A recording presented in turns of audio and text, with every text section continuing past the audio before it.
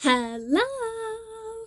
My name is Kit. I am primarily a Twitch streamer if you don't already know me. But if you do know me, then you know that my name is Kit. So, hey. Today is going to be another Get Ready With Me update. This will be the second one in the series of Get Ready With Me updates. This will recap the month of October, essentially. So, let's go. Okay, let's get started. I'm trying a new audio thing, so hopefully that works out better for us this time. We're also trying new sunscreen today. I got like a Supergoop sample pack, so I'm trying out this one today. I usually don't like matte finishes, and I usually don't like mineral sunscreen. So, let's see how this turns out. My acne is super flaring up. So we're gonna need to cover that up today. I actually think that rubbed in fairly smoothly, surprisingly. Like I said, usually I don't like mineral sunscreen. We'll have to see when primer and makeup goes over it, though. That's the true test. A lot of the times, I don't like mineral sunscreen because it pills up when I put makeup on top. So we shall see if that is the case today. All right, let me get into it. So a recap of October. We're coming to an end already. It's freaking insane. October for me has been kind of adjusting from my trips that I took in August and September. If you watched the last video, I had just returned from TwitchCon, so I had a lot to say about that. And I'll say, like, right after TwitchCon, I felt very motivated to, start making content, be active on all the socials. I wanted to go down different content avenues. I was just so inspired. But as I started diving into that, I felt so limited by essentially like my workforce, I guess. Like I'm just me. I'm one person. I can only do so much. And sometimes at certain times of the month, I just really struggle to keep myself on track. I struggle to think positively about myself and my content. When you're present on social media, I feel like it's very easy to constantly compare yourself to everyone else on social media. And not only in like a body image kind of way or like an aesthetic kind of way, but just like how productive they are. Like if they're consistently posting about things that are happening in their life, at least for me, this is where I fall flat on myself. I kind of wonder, I get in my own head and I'm like, why can't I be this consistent? Why? Maybe I should check this with the lid off. Why can't I be this consistent? Why can't I post this much? How do they afford to do that? They're a smaller creator than I am even. I don't know, man. I get so in my head and it's really hard to deal with. I don't know how to have friends in the content creator space, but also keep to myself and focus on my path. It's just a delicate balance. And I'm really struggling with it this month. Uh-oh. Uh-oh, we've got the pilling starting already. What did I say? What did I say? This is why I don't like mineral sunscreen. No matter what I do, it pills. Ew. The way that this is like swiping over my pores is really gross. But anyway, ultimately I started this month with like so many things. Like I felt overwhelmed with my to-do list. I was like, oh my gosh, I have so many things to record and edit and post, but this is a good thing. And, ultimately it all has to get handled by me because I am my editor. And no, I cannot afford a YouTube editor, so don't ask in the comments. I don't know. I want to know how solo content creators do it. I even have the luxury of not having a 9 to 5 job or just, any other job on the side. Like this content creation is what I do full time, but I really struggle to keep up with it. Mostly because I don't know the direction of where I'm going, I guess. I just feel so lost in this big, vast content creation world, trying to find myself. But yeah, I want to know the secret. I want to know the time management hacks. I feel so exhausted all the time. The day feels too short. Time slips away too quickly from me. And I know I'll get more efficient with editing as I do it more, but I just can't help but think like I don't know how to do it. I don't know how to manage it all. I think I mostly just get in my head a lot and I really struggle mentally to get into a groove with things. I think my ADHD takes over a lot of the time, and I struggle with decision paralysis. But yeah, that's been my month. Sorry, that was probably very weirdly explained, but that's what I've been struggling with on the content creation side this month. So if you have any tips on time management, I've been trying out new schedules this month, and I'm sure my viewers are hella annoyed at me swapping up my schedule so often, but I'm just trying to find something that works for me. I'm trying to find something I can be consistent in, so not something that's too early or too late, because inevitably, if I'm forcing myself to get into that swing of things, like there are going to be days where I'm really just not feeling it, and it's going to be too difficult to hold myself accountable to that, extremely early start time, or I don't know. I don't know how to manage it all. If you have any tips, please let me know. I feel like with the matte mineral sunscreen, the foundation has also turned out very matte, which I don't like.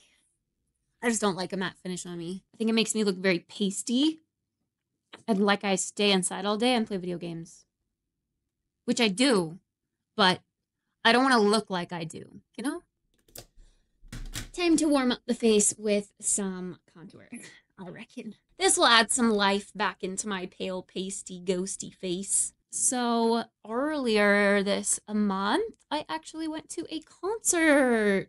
Wow. And I know what you're saying. Oh my God, Kit, you went to a concert? I'm not really a concert person. I honestly would have rather have stayed home. But I'm trying to like push myself to go outside more, say yes more, and just do more things, experience the experiences, because that's what they say is good for you. So I said yes, and I went to this concert. My dad had extra tickets. The big, like, what do you call, like, main act? Main performer? Main artist? Most popular artist?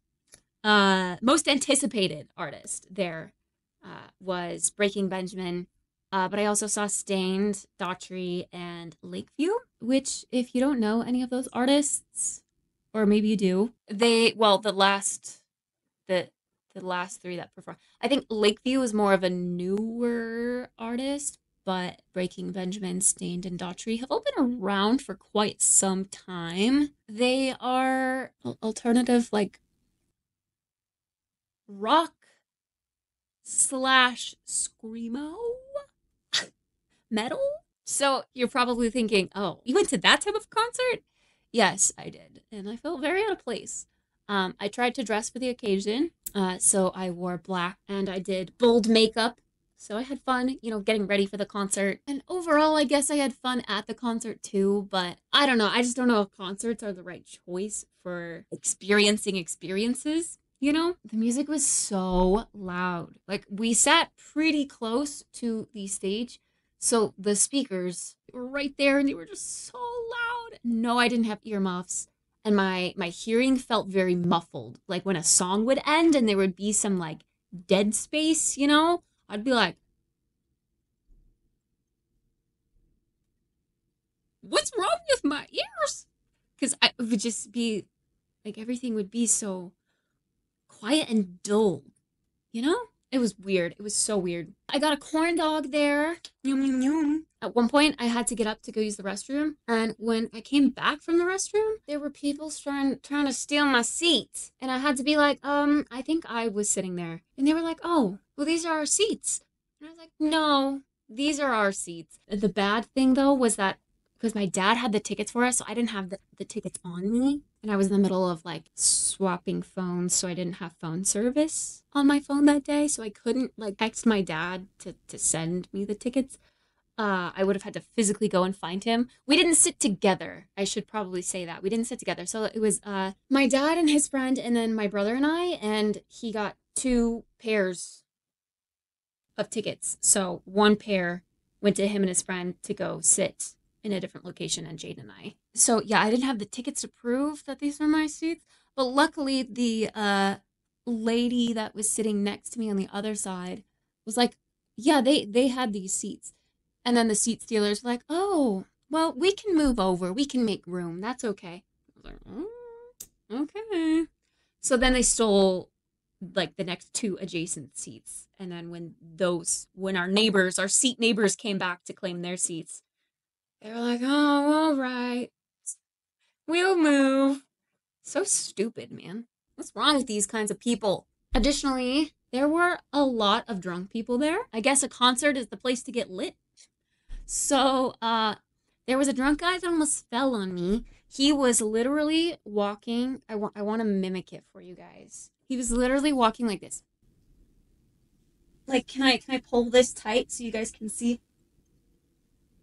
He was walking like that. He stopped. Like, there was an event coordinator or like just a staff member that, kind of saw that he was walking he was like kind of stumbling into railings and stuff and like holding on to stuff. And then when he got to the part where he had to walk without holding on to anything, or he would be like holding on to people, he like stopped right in front of me and was like slowly falling backwards into me. And I was like, oh God. And the staff member had to like keep pulling him back up.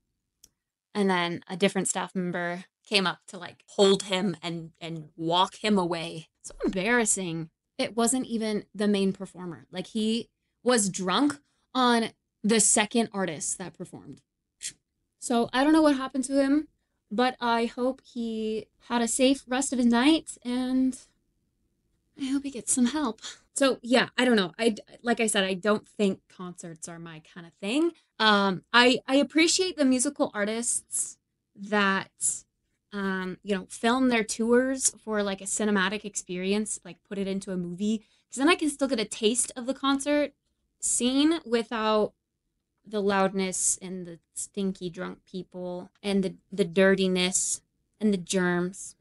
I want to watch from the comfort of my own home at my own volume. I especially like what Taylor Swift did, like her movie in theaters, because I mean, it's still a public experience, like a lot of people go to the movies by themselves as like a treat yourself kind of experience. I mean, I like the idea of that. If I were to ever go to a concert again, I would want it to be, in that sort of setting. I just realized the light on my mirror died. Dude, it doesn't last long at all. I charge it every single time and it doesn't last.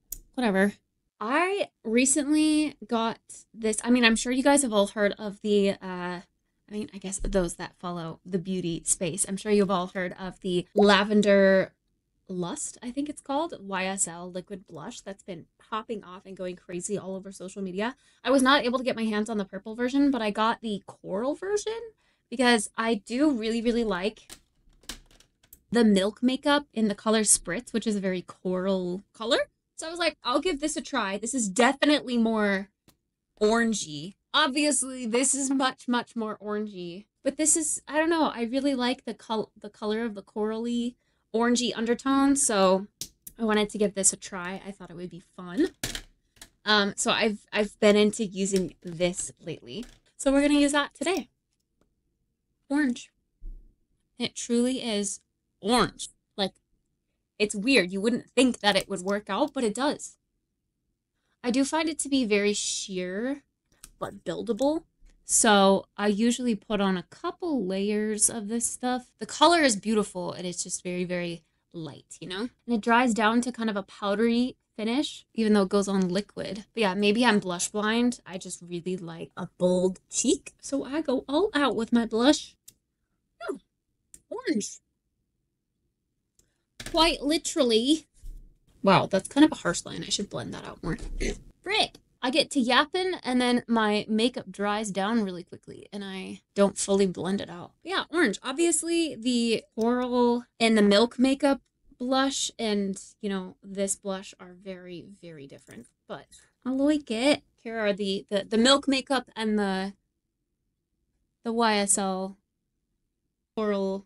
I'm pretty sure it's Coral Clash, but it does not say on here. Clearly, they're two very, very different colors. I just liked the coral that was in the Milk makeup, so I wanted to try all out coral. And yeah, it's very orange, but it somehow works. Kind of crazy. I got invited to be a part of the Mythical Rust creator server this year. And if you don't know what that is, it's basically a limited time server that I think they do like Mythical Minecraft too. So I think like the team that puts it on, I would call them like the Mythical team. I don't know. It's like a yearly event that's open for creators only, where a server, in this case a Rust server, is open for a limited amount of time, where for the majority of the time that it's open, it is just PvE, kind of just like making friends, making content with other content creators on the server. There's like events that are held, and we're all kind of told to build in like a small area so that we're close to one another. And then chaos ensues on the last day, and it's an all-out PvP brawl, and we destroy everything that we've. So it's only open for about a week. So yeah, I've been making a cute base, and I'm sad that it's gonna have to get destroyed, but hopefully it will have all been worth it.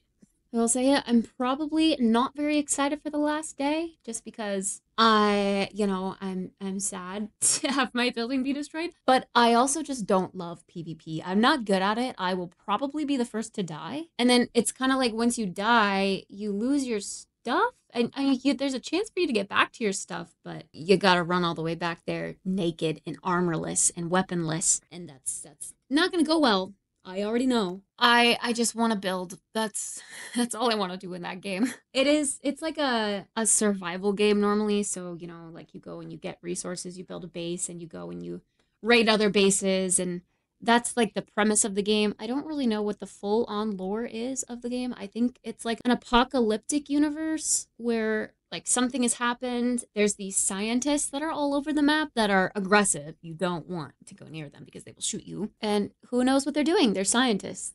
So it's kind of their world, and we're just surviving in it. But for that reason, I would say Rust isn't usually my cup of tea when it comes to games. There are PvE servers out there, I've heard, but I don't know. I think the community that mainly plays Rust isn't really my cup of tea either. They kind of just remind me of Call of Duty bros. So I don't think that Rust is like my kind of game any other time of the year, but for a creator specific server where I know that there's going to be nice friendly people on board, I'm all for it. It's been a good experience. Here I am yapping away and not doing my makeup. Gosh, of course I'm doing that. But yeah, I guess I can talk about how terrible PMS is. Not that you guys probably want to know. So TMI, if you don't like this, then skip through it. But holy crap, it's been hitting me extra hard this month. Again, I feel like I was so motivated at the beginning of the month. And now I'm struggling to find motivation. I feel like it's hitting me extra hard this month, that I've been so emotionally unstable, which is weird to admit, but I've definitely spent the last few days like just being sad and crying and contemplating life, contemplating my content creation avenue, and it's not a fun place to be in. Really hope I can get out of this soon. But yeah, I guess I should say I'm sorry for any projected sadness, canceled streams. Just know I've been in a mental war with myself, and it's really hard sometimes to deal with it on my own, and I never want to not put my best self forward when it comes to doing streams for you guys or recording videos. But sometimes I've just gotta keep pushing. And I will say, I almost didn't record this video today just because I felt sad still. Just kind of like reminiscing about what's happened this month, and kind of just talking about it out loud, getting it off my chest has felt better. Which maybe that's weird. Thanks for listening. This is silly, but one of my fears of recording these videos is that I'm going to like pick my nose or something, and then leave it in the recording on accident. Like, forget to edit it out. And then it'll post on YouTube, and then I'll be picking my nose on YouTube. Sometimes I notice, like, whether it's my makeup that gets pilled up or like dry skin, because I struggle with dry skin around my nose. So I'm constantly like trying to scrape it off my nostrils so that I don't look like I just snorted cocaine and there's some left over on my nose or something. I don't know. Freaking hate having dry skin, dude. Hey, no licking. No licking.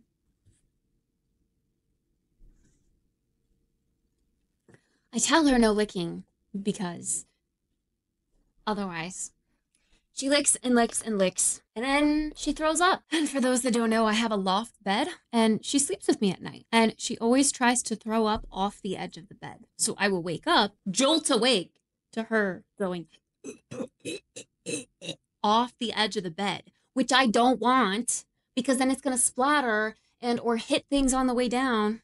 She's thrown up on like a table and it's splattered everywhere. She's thrown up down the ladder. She's thrown up in a plant. Just would rather her throw up on the blanket on my bed so that I can just and then throw it in the wash. You know? Kitty, what did I just say? No licking.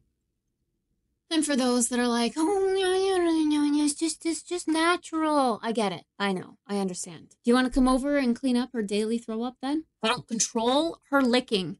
She will literally throw up every single day. I have hairball vitamins for her that she takes. And if she does not take them, she will throw up every day. I'm sorry. I don't like being woken up at 4 a.m. to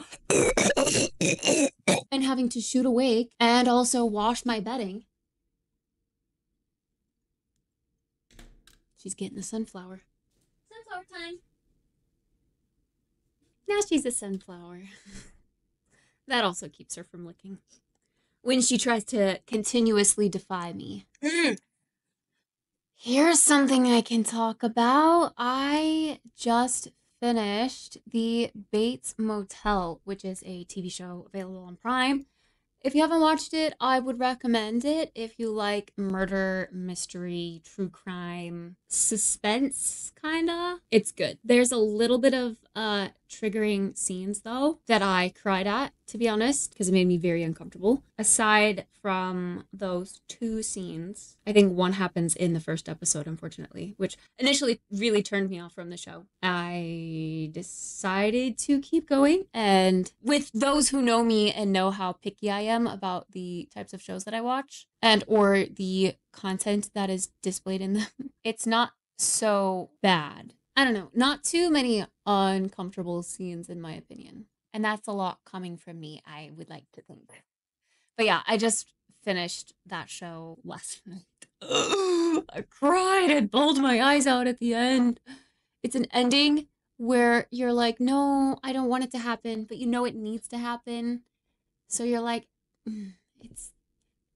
yeah, it needed to happen, but, you know?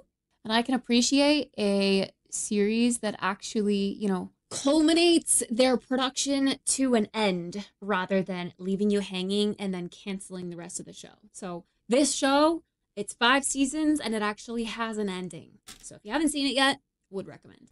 And that is it for makeup today, I think.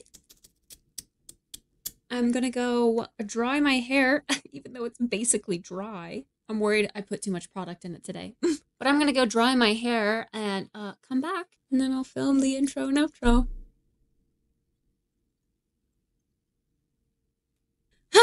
Thank you so much for watching all of that and listening to me and just being here, making it this far in the video. Thank you. I appreciate it.